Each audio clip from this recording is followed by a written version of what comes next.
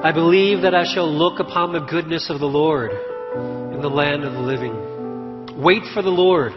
Be strong and let your heart take courage. Wait for the Lord. Father, we wait for you because your timing is perfect and your character is good. So Lord, we wait upon you, and we also trust in your promises that those who wait upon the Lord shall have their strength renewed. So I pray for a renewal of strength in this place and in this church, that we would be a people of hope, a people with deep faith that does not trust in our circumstances, but we trust in the God of all circumstances. And so we trust you today. With all of our cares, our worries, our burdens, we place them into the hands of our kind and loving Father in heaven, who knows the number of hair on our heads, who knows the number of days that are left ahead of us. And so, all-knowing, all-loving, all-gracious God, we've gathered together in your name, in your presence, before your word. And we ask, speak, Lord, for your servants are listening. And we not just hear, but God, we want our lives transformed by the power of your word today. So use me for your glory, Father, to bring glory and honor to the name of Jesus, in his name alone. And in Jesus' name we pray. You know, I think one of the biggest fears that many parents have is worrying about the problems and the pain that their children may face in life. Because this world can be a very cold and cruel place. And even as I encounter that reality more and more for my son Enoch, I wish so much that I could protect Enoch from the pains and the evils of this world. You know, I was at a kids' cafe just last week, taking Enoch out so he could play. And I am always surprised that when I encounter other children, that sometimes you could see evil in their eyes. I'm not used to that because I only look into Enoch's eyes every day. There's this one kid that was in the same kids' cafe, same age, and he would keep coming over to take whatever toy Enoch was playing with. And Enoch would get so angry and upset and saddened. And this kid kept doing it. And I kept looking for this kid's parents, and they were nowhere to be found. And I kept having to try to teach and rebuke him in my very limited Korean, to which he did not understand. And so I was very guarding of Enoch. And so finally, as it was dinner time and I was trying to feed him while he's playing around, he had his mouth full of food, and then suddenly this kid comes back and he grabs the truck that Enoch was playing with, and then Enoch's heart just broke and he started to cry, and then his food started to spit out and started choking on the food. I had to get him water while I'm still trying to yell at this other kid for taking it. So if you don't do that, give me back the... And he's running away, and so it's kind of chaotic. But I was so saddened as I'm, again, trying to clean up the mess of his food, Enoch's food, trying to comfort him and trying to teach this kid a lesson all at the same time. And it was hard. But, you know, I'm so thankful that Enoch is not like that.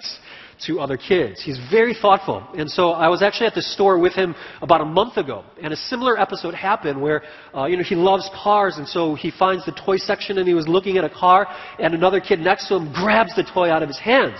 But luckily, this kid's mom was right there. And so she rebukes her kid and says, no, you don't grab things out of other people's hands. And so she takes it and puts it back into Enoch's hands. And then Enoch, as he's observing the situation, he looks and he finds another exact same toy and he places it into the hands of this kid. Kind of like, you could have a toy too, And I was so proud of Enoch. I was like, that's my son, And it's like, not like these evil kids, he's a good kid, right? I was so proud of him, and so happy that he was so considerate. But the reality is that we will all face a lot of pain in this world, far worse than having toys taken out of our hands. And unfortunately, there will be harder days for Enoch coming as well. Days of suffering that he will need to live through. And as much as I wish that I could protect him from all the pain, I know that I can't. But what I can do is teach him how to hold on to Christ in the midst of it all. And that's probably one of the most important parental lessons we could ever teach our children or the next generation. How to run to Christ when there's a crisis. How to turn to Christ when you are in tears. How to surrender to Christ when you are in suffering. One of the most important lessons we could ever pass down to the next generation.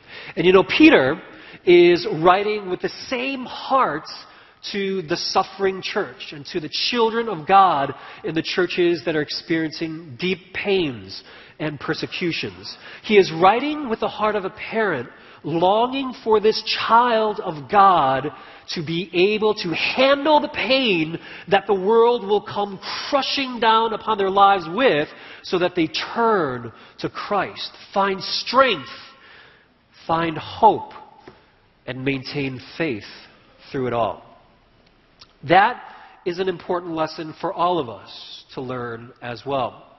And so he will teach us one more key perspective that we need to have when facing suffering in order to go through that period of pain properly as a people of faith, maintaining our faith. And so we want to look at that today. So turn with me to 1 Peter chapter 4, verses 12 and following as we continue our journey through Peter's first letter. Follow along with me in your outlines as well. And so how are we to see our suffering as a people of faith? And there's a few things that we're going to highlight for us today. First of all, when we do go through these difficult days, what Peter teaches us today is that we must realize that suffering will happen. So everyone repeat, realize. Suffering will happen. 1 Peter 4:12. Beloved, do not be surprised at the fiery trial when it comes upon you to test you, as though something strange were happening to you. So Peter reminds us again that suffering will follow those who follow Christ. And I love how he begins this verse with, beloved, people whom I love, my beloved brothers and sisters in Christ, people whom my heart longs for and cares for deeply. I do not say this as a cold-hearted leader to you that toughen up and face trials. It's a mean world out there. Bite your lip and just face it. He doesn't say it like that. He says, no, I say this out of love. He says, don't be surprised when the suffering happens in your lives. Because suffering will follow all those who follow Christ. The road to Calvary will come with its share of persecution, loss, and pain. So that's why he says, don't be surprised when life gets hard. Why? Because this world is fallen because of sin. This world is broken because of sin. Our world is fallen and it is stained by the curse and the consequences of sin. That is why we have terrorist attacks in this world today. That is why we have virus outbreaks going on around the world. That is why we are angered by these injustices in this nation and around the world. Because our world is broken by sin. And all of creation is crying out to its Creator. As Romans also says, all of creation is groaning and longing for the return of Christ, so that Christ can come back and make all things right again. And we will suffer in this world because this world hates Jesus Christ. If the world hates you, keep in mind that it hated me first, is what Jesus warns us. There will only be an increasing hatred from the world as we stand firm on the Word of God, as we get closer to His return. What is happening in the Middle East, what is happening in the U.S. towards believers who state that Jesus is their Lord and that they follow His Word, the opposition, the mocking, the ridicule that is happening around the world, the persecution, and even the slaughter will only increase as the days get darker ahead of us. You will be hated if you love Jesus. Jesus warns us of that ahead of time. And maybe in previous generations, they will not have felt that hatred as strongly, but I could assure you, our generation and every generation that will follow us until the return of Christ, they will feel a stronger force of hatred by this world if we follow Christ. So make note of that ahead of time so that you are not surprised when suffering comes for following Jesus. So he says, don't be surprised at the fiery trial, meaning intense pain. The fires of affliction enter your life. Don't be surprised. And then he says, when it comes to test you. Every trial is a test. Every trial is a test of faith. That in this trial, will I still trust God, His character, His goodness, His sovereignty, His promises?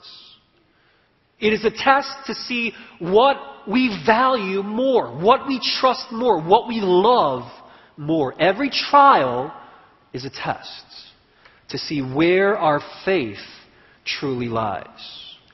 Every trial is a test that reveals our faith, but also every trial is an opportunity to have our faith refined.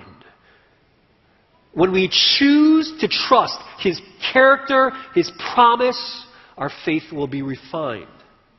But when we believe the lies and doubt His character, doubt His goodness, doubt His sovereignty, that faith will waver. So, beloved, my loved ones, do not be surprised at the fiery trial when it comes upon you to test you, as though something strange were happening to you. It is not a strange thing when suffering happens to those who follow Jesus, because if we bear His name, we will also share in His pain. You see, more than comfort, God is concerned with our character. And so when life gets difficult, that is an opportunity to be refined and have our faith matured and deepen its roots into God and His words. You see, He is doing something within us, not just around us, when pain enters our lives. When we walk into a new situation, when life crumbles around us and crises happen and suddenly our lives are falling apart and things are so different, God is not just doing something around us, God is seeking to do something within us. And that is to cultivate us, deepen faith, and to make us more like Christ. Amen?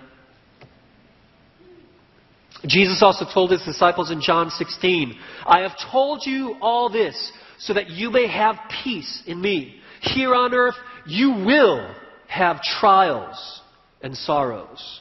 But take heart, because I have overcome the world. So Jesus tells his disciples ahead of time, in this fallen, sin-stained, broken, crushed, crying world, you will have many trials, many hardships, many times of suffering, because this is not heaven. We are not home yet. But take heart, he says. Be of courage, because Jesus has overcome the world. Secondly, another thing he teaches us in this season of suffering is he says we are to rejoice when you suffer for good. So everyone repeat, rejoice when you suffer for good. Verse 13, but rejoice insofar as you share Christ's sufferings, that you may also rejoice and be glad when his glory is revealed. Strange, isn't it? I know some of you guys think, yeah, right. Come on, Peter, get real. Rejoice in our suffering. Come on. Who rejoices in suffering, right? No one says, yes, pain, give me more. No one says, yes, more suffering, bring it on. Right? No one can rejoice in suffering unless you know that there's something better coming. No one enjoys waiting in long lines unless you know that the wait at the end of it, what you gain in the end, will be far worth the wait. And even my son knows this. There's this bedtime story that we were reading from recently, and it said, Tommy was waiting in this long line, and he interrupts and says, that's bad, right? Waiting in long line is bad, right? I was like, no, it's okay, it's okay. Anyway, okay. So even 2-year-olds understand the frustration of waiting in long lines, right? No one enjoys the pain of labor unless you know a child will be in your arms in the end. But Peter says we can rejoice. Why? Because those who share in the sufferings of Christ will also share in the deep joys of Christ in glory. So this is the key mental shift, paradigm shift that as believers, people of faith, we need to go through when we view our suffering. And that is, we must shift our mentality from bearing pain to sharing pain. We're not just bearing pain, we are sharing Christ's pain. We are not just bearing suffering, just grit it, just endure through it. No, we are sharing. We are allowed to be partakers or sharing in the sufferings of Christ. As believers, all of our suffering is not just bearing it. It is an opportunity to share in what Christ has gone through for us. Why is this so important to keep in mind? Why must we have this paradigm shift in seeing suffering? Because what he just promised in these verses. Because those who share in the sufferings of Christ, only those who share in that suffering will share in his joy and glory. And not only in eternity, but even now, there's a special grace and a special favor that rests upon those who suffer for the name of Christ, who suffer for doing good for the glory of his name. Look at verse 14 and 15. If you are insulted for the name of Christ, you are blessed. Now, before you think that Peter is going crazy, right? If you are insulted for the name of Christ, you are blessed. Why? He says, because the Spirit of glory and of God rests upon you. But let none of you suffer as a murderer or a thief or of an evildoer or as a meddler. So he's saying in verse 15, we're all going to suffer, but if you suffer, don't suffer because of your sin or your stupid mistakes. Suffer because you are following Jesus.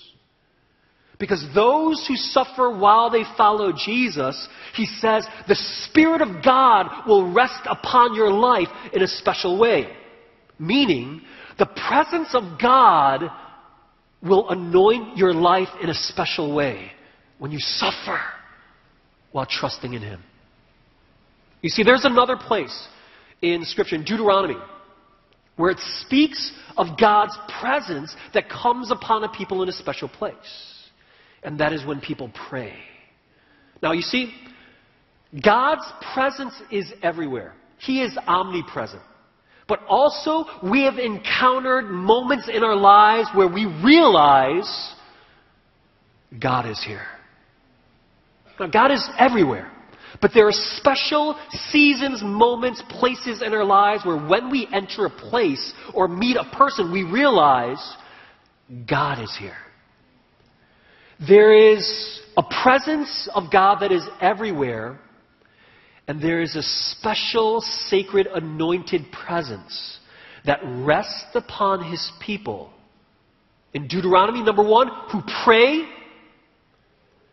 that His presence draws near His people in a special way when people pray. And then in 1 Peter we learn that the presence of God rests upon a people of faith who are suffering as they follow Him.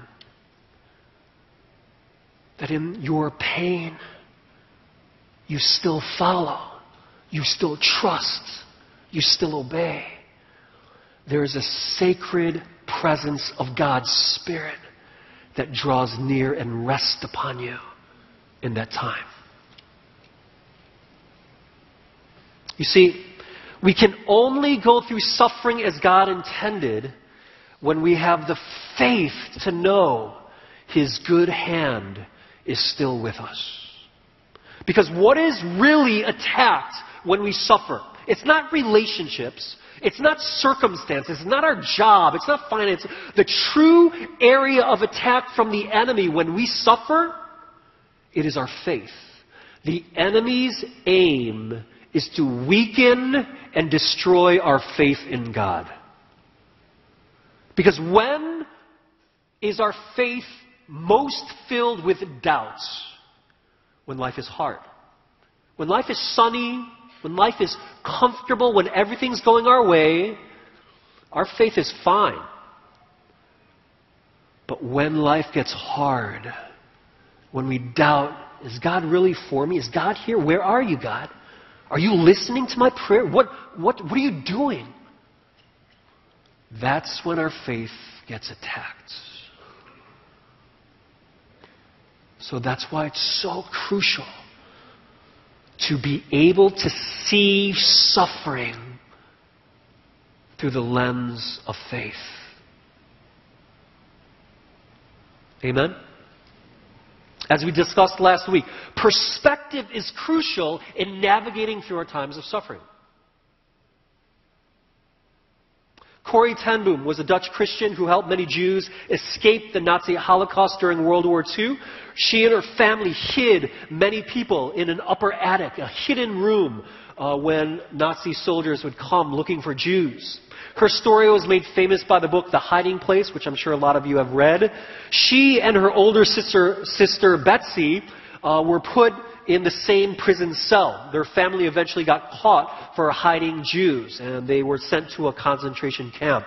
But she and her sister, they were actually able to smuggle in a Bible somehow. And so they would read the Bible together in secrecy, because whenever the guards would come, they have to hide it again. But when they knew that they would be gone for a little bit, they'd open it up again, they'd read, they'd meditate, they'd pray, they'd worship. And this one time they were reading from 1 Thessalonians of how we are to give thanks in all circumstances. And then Corrie ten Boom, she was the youngest child out of all of her siblings. And she would complain to Betsy, like, even for these fleas, I can't give thanks to God for these fleas. And Betsy would reply, yes, Corrie, even for these fleas, let's learn to give thanks. And so she begrudgingly, okay, she would scratch. Many months passed, and they were surprised that more and more the guards' time period of not checking up on them would keep increasing. And so that their private times of praying to God, of worshiping God, of singing to Him, of reading the Scripture, it kept increasing. And they were so blessed by that because God was strengthening their faith during this ordeal. Later on, her older sister Betsy actually died while in the concentration camp. But upon release for Corrie ten Boom, she later found out that the reason why the guards did not visit as often anymore was because of the fleas. And suddenly, that verse came back of giving thanks in all circumstances. And suddenly, she was filled with thanksgiving again for her season of living with fleas.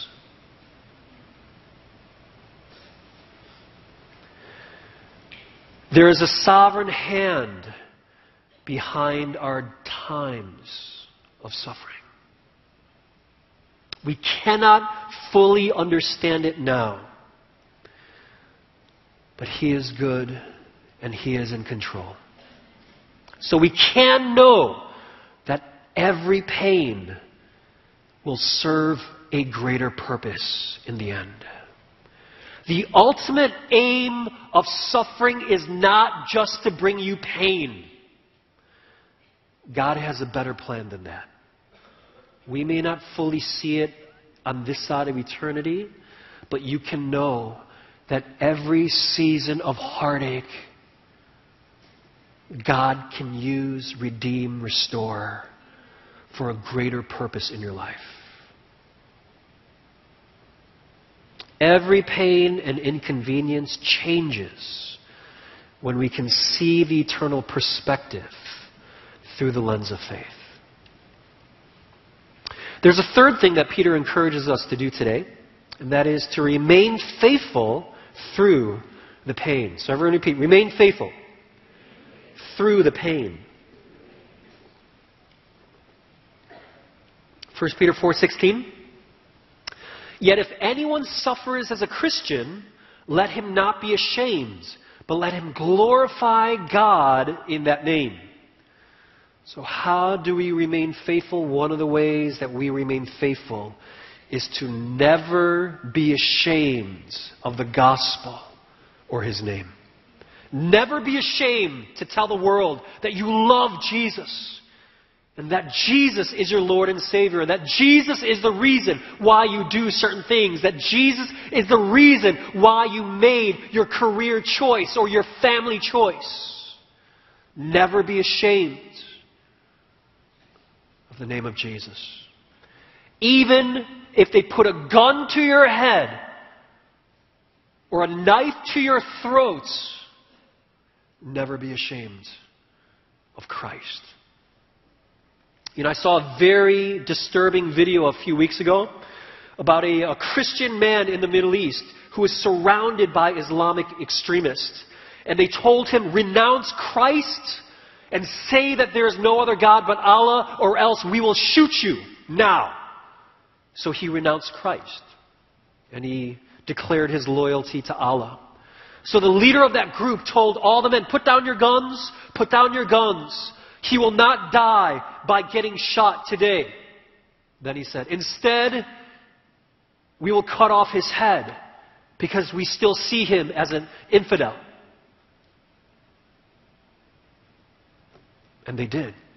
This was on YouTube. I was shocked. I did not think that they would show on YouTube the actual cutting off, but they did. I was like, oh my goodness. But I could not help but think, man, what was going through this guy's mind?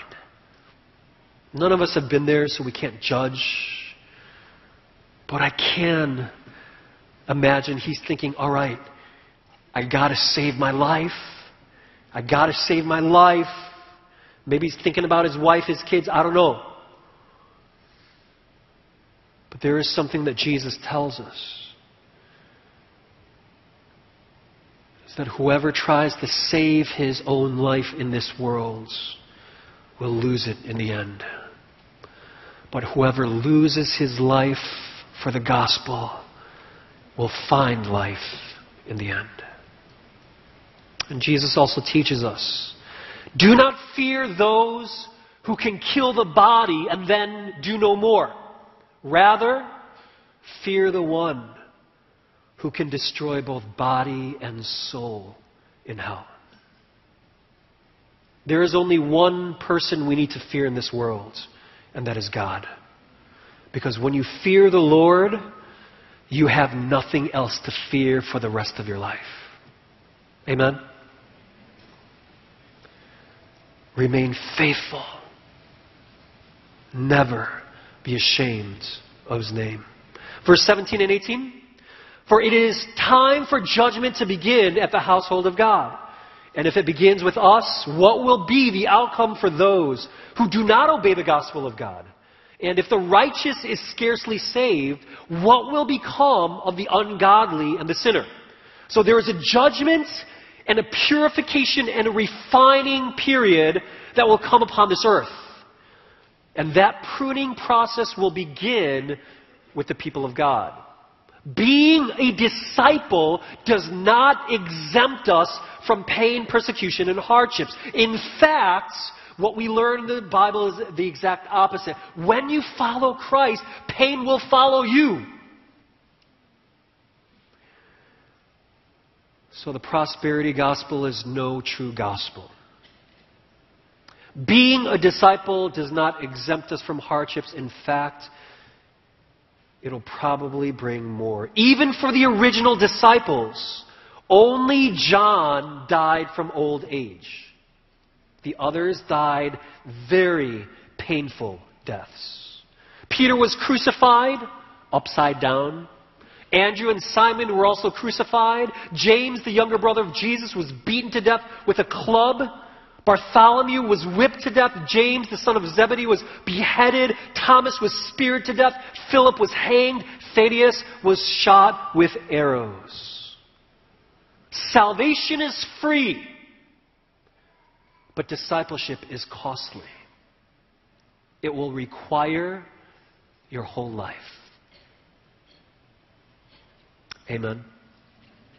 Verse 19. Therefore, let those who suffer according to God's will entrust their souls to a faithful Creator while doing good. So in your suffering, trust our Savior as you entrust your souls into the hands of your Creator.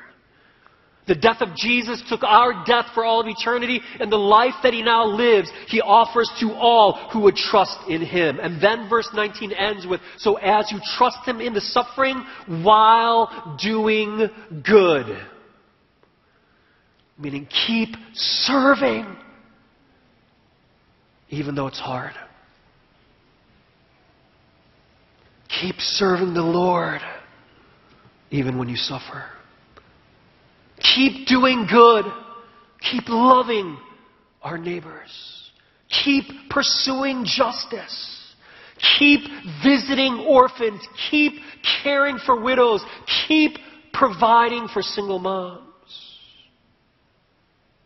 Keep doing good as you serve God by serving His people. Don't allow your time of suffering lead you to a self-focused period of living. Keep your eyes on Jesus. Keep your eyes on the one whose eyes will never leave you. He loves you. He cares for you. He knows what He is doing, even when we don't know. You cannot fully see God's purposes and plans in the midst of your pain. But you can know that God is in control. He knows what He is doing, and a greater purpose will prevail in the end. You know, the Desiring God blog gave a great illustration upon this principle a couple of weeks ago that I'd like to share with you. Let's say it's Friday nights, and a young lady is at home waiting for her longtime boyfriend to come pick her up for dinner. They didn't set a particular time for their dates, but by 6 o'clock, she was waiting in her room for her evening to begin. And then it was 6:10, then 6:30. Finally at 6:42, she hears a honk from her driveway. Fighting back disappointment, she storms to her boyfriend's car, plops herself into the passenger seat, and he asks, "Where do you want to go?" She goes, "I don't care." And she means it. And so he suggests, how about Panera? They have good bagels there. His dad manages the local Panera restaurant. So it's clear to her that her boyfriend isn't interested in spending a lot of money. And what could be meaningful about bagels? They pull away. They arrive at the restaurant. She dutifully selects two. He's quiet, a sure sign of his distraction and disattachment. He is so not connected to his emotions. Each slurp of her broccoli cheddar drains away her soup as her hope for a wonderful evening fades. After eating, he asks, "Want to go to the beach?" The beach? Oh boy. If she knew he wanted to go to the beach, she would have not have worn her favorite cardigan sweater. Might get sand in it. Might get water on it. What a disaster. Could anything have changed this evening? But you see, when you know the end, everything changes. Now imagine, let's rewind. Imagine the start of the same evening again, but now it's at 6 o'clock. The young lady's phone rings, and it's her friend calling her from the mall. "Hello? Guess who I saw at the mall just now? It was your boyfriend. And girl, he was at the jewelry store. I saw him with a ring box. Tonight is the night when you're going to get engaged. Start planning your wedding." Everything changes. Now each passing moment builds with the anticipation in her heart. It's 6:10, then 6:30. Wow, she's thinking, he must be planning something big. At 6:42, she hears the honk from their driveway. Fighting back the excitement, she tries not to run to her boyfriend's car and climbs into the passenger seat. Sits down. "Where do you want to go?" "Anywhere's fine." And she means it. Anywhere will be perfect for what's about to happen. How about Panera? They have good bagels. Perfect. Let's go. I'm hungry. His dad manages the Panera, so it's clear that he has something special at the restaurant. And the bagels are shaped like, oh my goodness, a ring.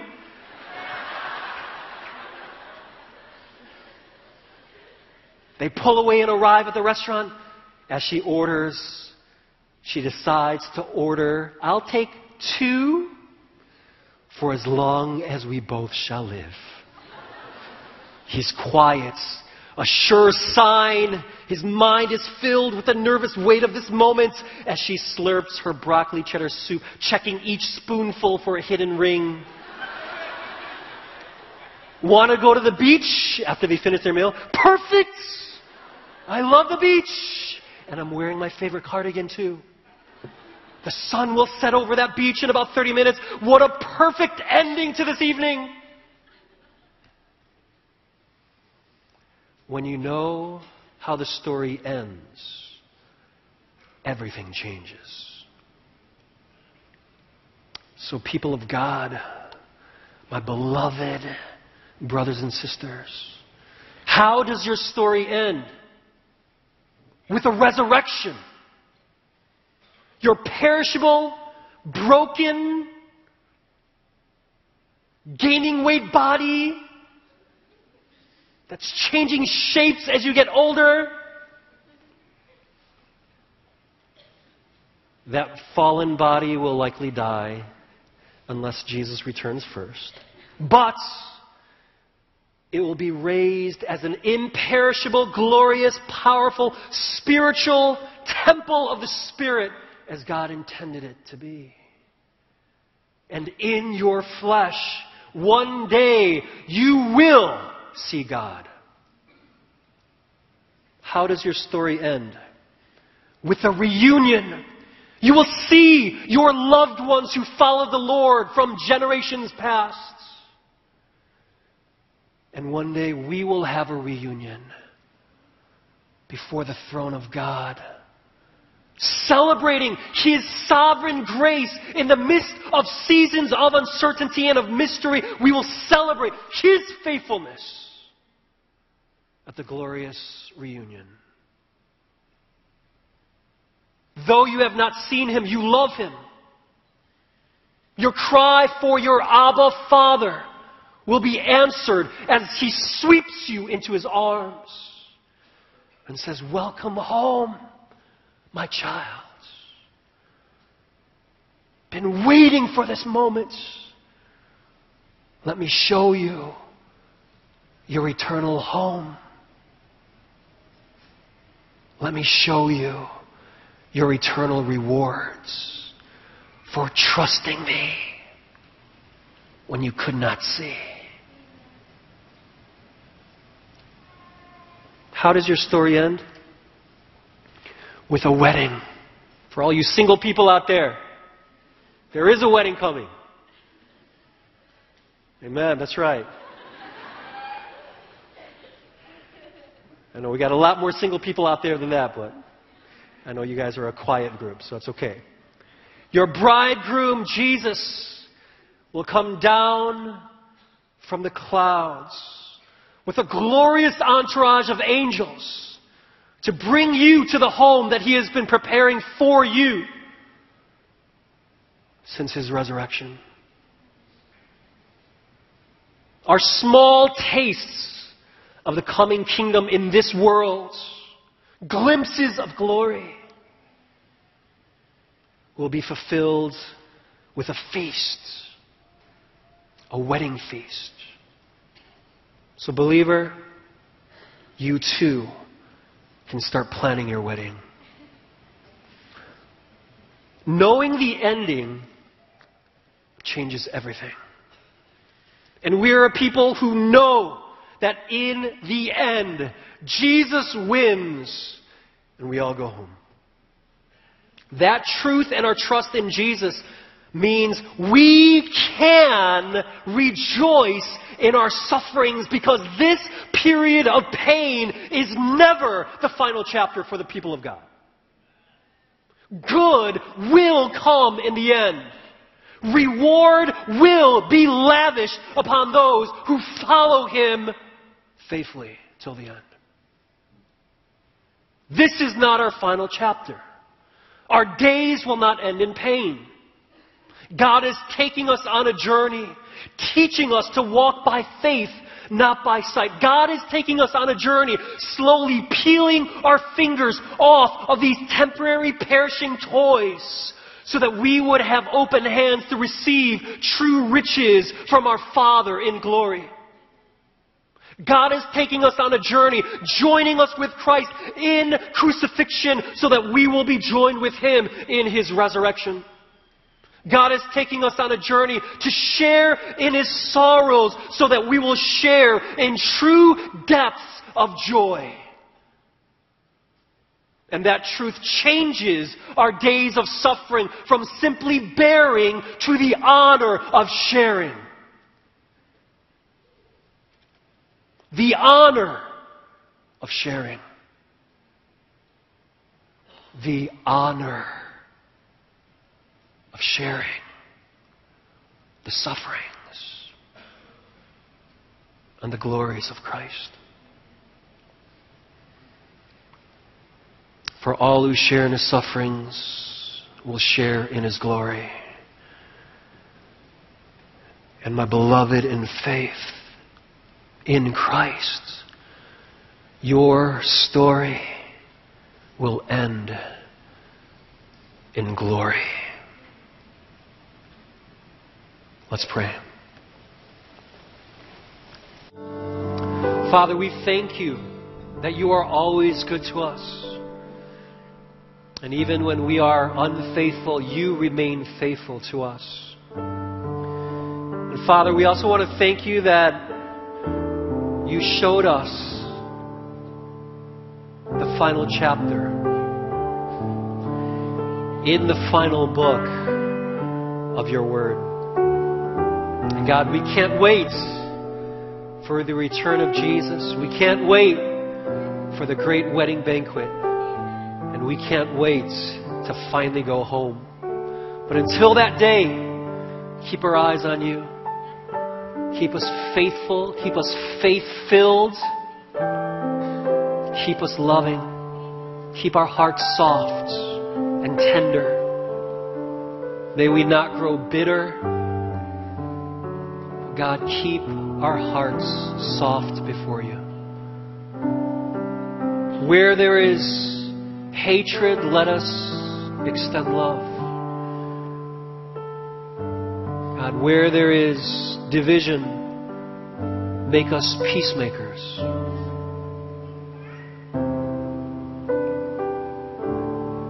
God, where there is pain, use us to bring healing.